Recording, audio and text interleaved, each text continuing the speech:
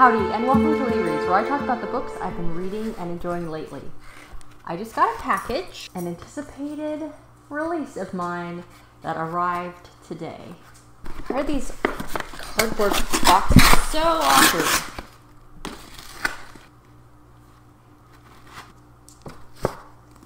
It is The Bride of Death, a newly released adult fantasy.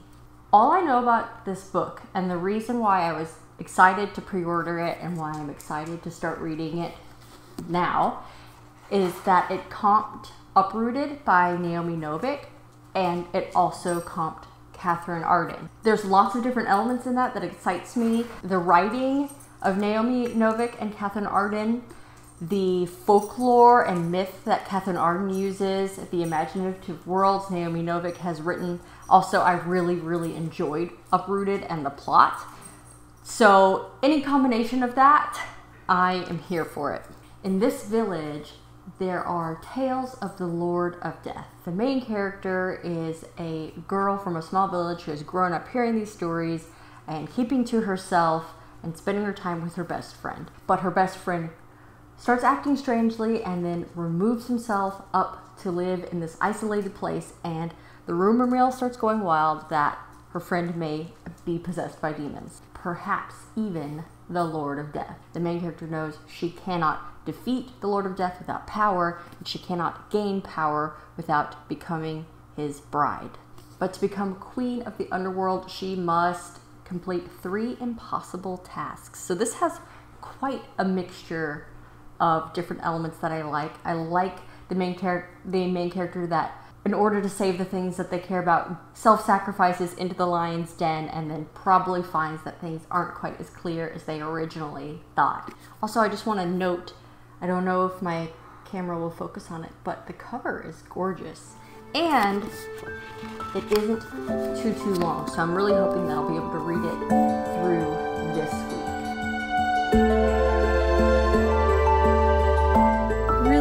Quick update, I'm at basically the 10% mark. The stage has been set.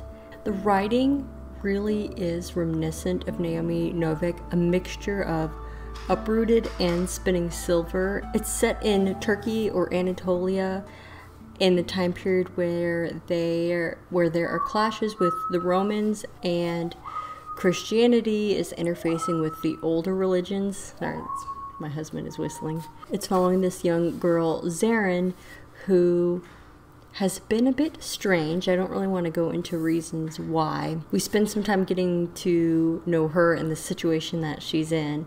Her best friend in the world, the person she's closest to, the person that she can't imagine being without, winds up being, it seems, consumed by grief, goes and lives at this old manor at the top of the hill, and bad things start happening to the village and everyone thinks that he is possessed by a demon. Zarin is determined to heal him, try to bring back her friend, but we don't know if there's really anything of her friend left or not. I guess that we will find out, but it's very cold so far. I feel like this would be a great book to read in winter. It's also reminiscent of The Bear and the Nightingale series by Catherine Arden, with this young girl who can kind of see the house spirits and see bits of the spirit world that other people can't see.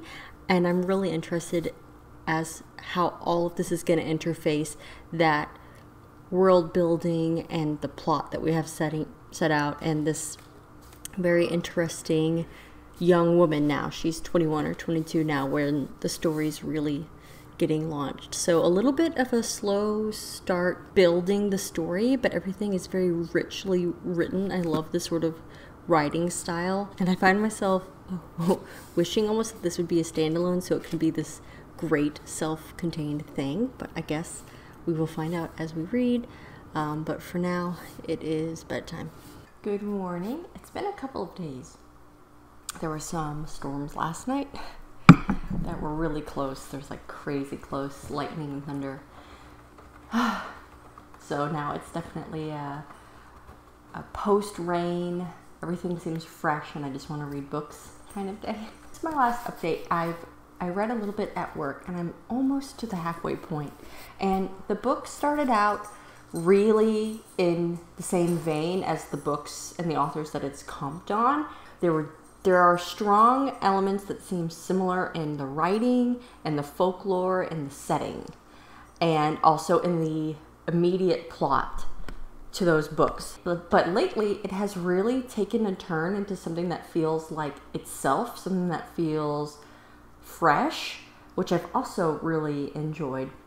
And I'm not normally someone that really likes the you have to do 3 tasks, but the way that element is woven into the story and how the main character is interacting with the other contestants, I'm actually really enjoying. The other contestants feel fleshed out. The main antagonist of this story, I really, really don't like, which is the point, because this is an entity that has taken over the body of someone the main character loves for their own purposes. So we're not supposed to like them, but I think that we're going to be going on quite a journey as we get to know that character better. Good morning, short update. I actually haven't made as much progress as I expected to have by this point because I haven't been reading as much over the past few days, but that's okay. It's not a race. I'm just going to be a little bit late putting up this video.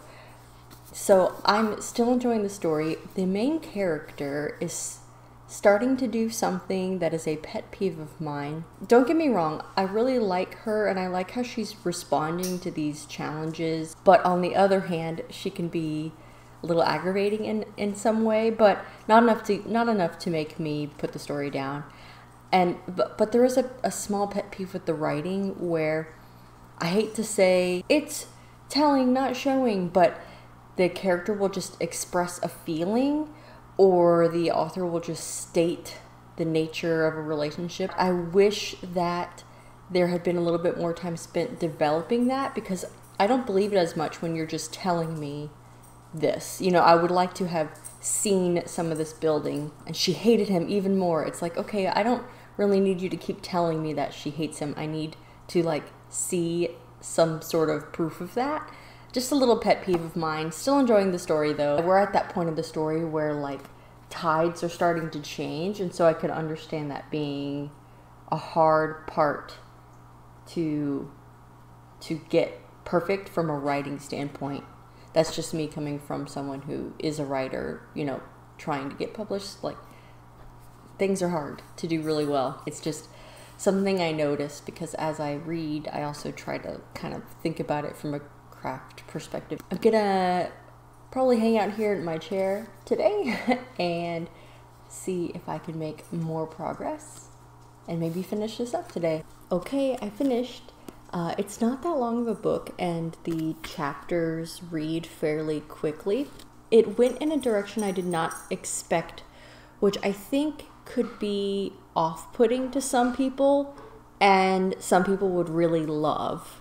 It just depends on what your expectations are with this story. So I would recommend keeping an open mind as you really get into it, because as I mentioned before, it starts out as more of a familiar fairy tale type underworld story and then kind of deviates and becomes its own thing. One thing I think the author did really well is it primarily is set in the underworld. It deals with the Master of Death, and the inhabitants of the underworld feel like they're not human. There's this creepy, different, almost horror-like aspect to the setting, which you would expect rather than just being humans in an underworld. And then to see how all of that impacts our main character and how she is affected by what she is experiencing and the people that she's meeting was very interesting and different. So that's what I mean by keeping an open mind and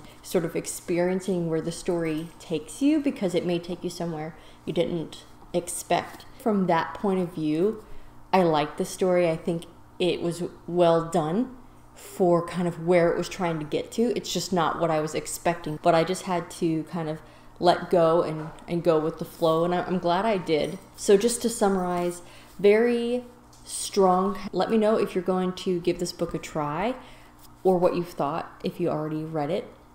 And as always, don't forget to support your local library.